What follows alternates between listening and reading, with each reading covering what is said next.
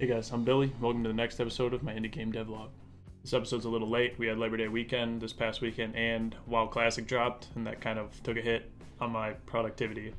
But that's not to say I didn't do anything last week. We're going to go over some modular environment art creation. So here we go. Okay, so this is what we've had in game pretty much every episode so far. Now the key to making this modular level design process quick is when you're building your initial placeholder graybox level, you use prefabs. So as you can see here, this is a human ship wall T corner. There's one here, a couple here. So the point of using these prefabs is once I update one, it updates every single one that I have used throughout my entire project, not just this one level or not just this one piece. So it saves me a bunch of time in the end. So I've gone through and modeled and textured some placeholder wall pieces and floor pieces earlier on. So let's start off with this wall T corner. Right click, open prefab asset.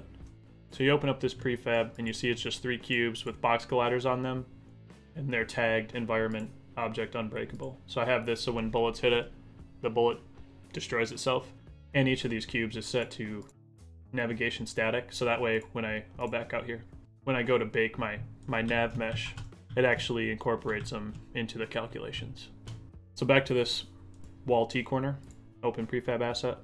So in 3ds Max, I built this wall T intersection that matches up perfectly with the cubes in here.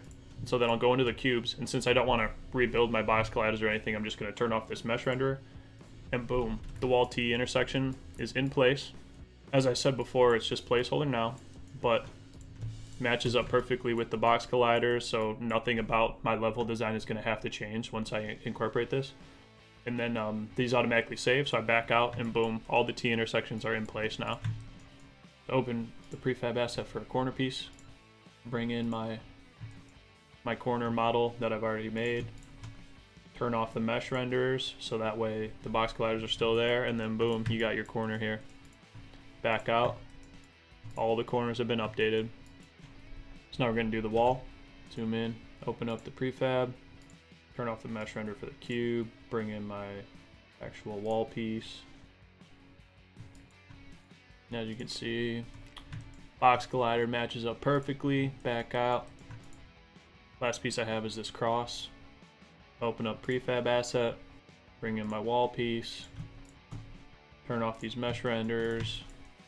There we go, matches up perfectly with the box colliders, back out. And now every wall in the level is a finished modeled and textured piece of environment art. And that's what we were going for. Now I'm gonna do the floor, the last piece here. Open up the prefab, bring in my actual floor model, make sure it matches up with this. Turn off the mesh render for the cube, make sure that box collider is still on, and then I have these on layer floor for the mouse picking. Back out, and then all of the floors should be updated.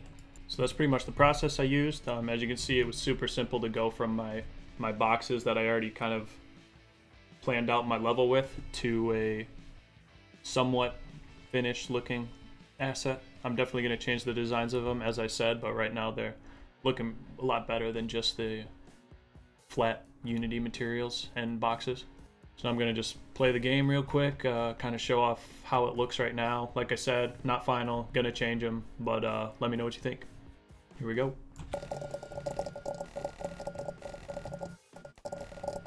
So one thing I for sure don't like is how very square these floor tiles are.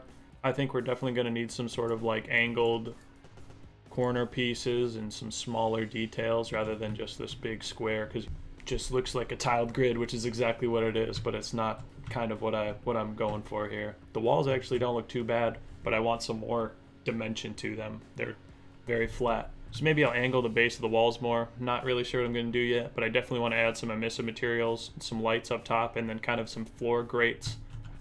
And then definitely some smaller environment details like wires, chairs, tables, pretty much just more things that sell that sci-fi feeling. There's not enough variation, so I'm definitely going to change it up. Let me know what you think I can do in the comments below. So there's my quick and easy method on going from grayboxing to a more finished looking level using modular environment art pieces. Let me know if you learned something. If not, let me know as well. Also, leave a like below the video, really helps me out. and leave a comment. Let me know what you think about the videos. If there's anything I can change, anything I can do to make them better, maybe be more focused in certain areas, yeah, just let me know. Other than that, thank you for watching, and I'll see you guys in the next one.